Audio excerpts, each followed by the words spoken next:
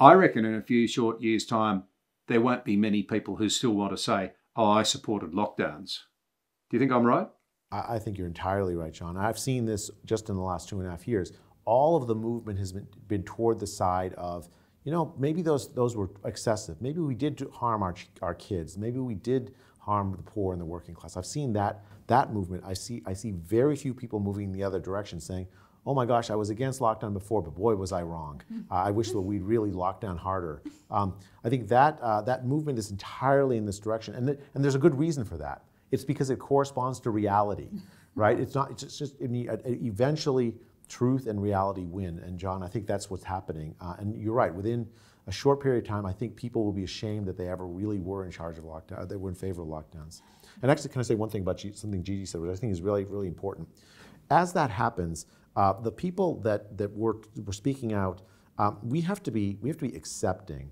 There's a lot of anger among the people that were harmed by the lockdowns, that were harmed by the policies that we followed the last 2 years. And I've seen some desire to say, well, if you were in favor of them, there must be you were bad or evil or wrong. I mean, a lot of people were just scared. They just didn't know the facts. And I think we have to be on this side. True. We have to build a broad coalition, accepting coalition. Because to me, the most important thing that can come out of this, or one of the important things that can come out of this, is a broad consensus against lockdown. Because as you said, John, this will happen again. Pandemics will happen again. We should never resort to these kinds of measures again. And we have to create a broad political coalition that then establishes lockdown as a dirty word, as something to shudder and fear over, rather than something to think about as a savior from an infectious disease. So I worry a bit about the memory holding that we're being pushed to do in relation to what's happened over the last couple of years. I mean, there's been a lot of scrubbing of tweets and Facebook posts and a lot of, as you say, realignment. Oh yeah, I always was against lockdown, right? And you actually look back and no, you weren't. You were one of the advocates, right? So some basically looking for chairs in the musical chairs game that we are getting to here at the end of, finally people are starting to see that this was a horrific mistake. But I worry about the memory holding and the amnesia that people will have a very strong psychological incentive to undertake because they don't want to think of themselves as complicit in an evil. Right?